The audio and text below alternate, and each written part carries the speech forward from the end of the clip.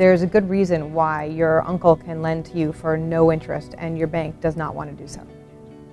And that's fair. However, it is useful for a bank to understand that when I'm repaying my uncle, that represents that I am a responsible repayer of credit.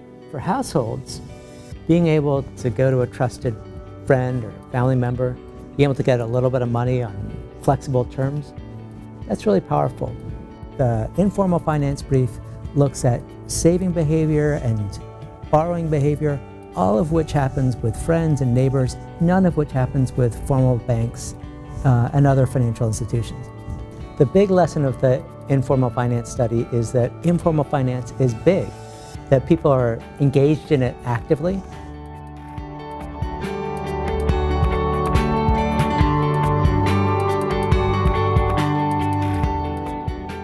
So the way this works is often that a group of people, whether they know each other through a mutual friend or through work, will each contribute a set amount of money on a regular period. And then over time, each of them has the opportunity to essentially withdraw that full pot. One of our survey households said, he keeps on contributing to his savings group because he feels that, his friends, his coworkers are counting on that money. The social element, together with the regularity and discipline, are really sort of key drivers. Banks can take advantage of those ideas. One of the most interesting questions is whether informal finance is a substitute for formal finance. It turns out that almost always that's not the case. The people who are borrowing from family and friends are also borrowing from a credit card or borrowing from a bank. People who are saving with family and friends also have savings accounts.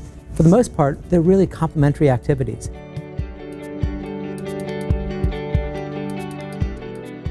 The formal financial sector pays relatively little attention to activity that they can't see. Part of what's valuable about looking at informal activity is that it provides a whole new set of information.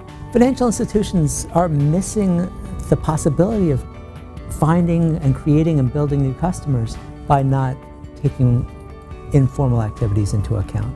One of the real powers of work like the Financial Diaries is it allows us to step outside of that lens of whether or not somebody's banked or underbanked or using better financial services or worse financial services or has access or doesn't. It allows us to step out of that framework and say, do people have what they need to make their financial lives work? And what would that look like?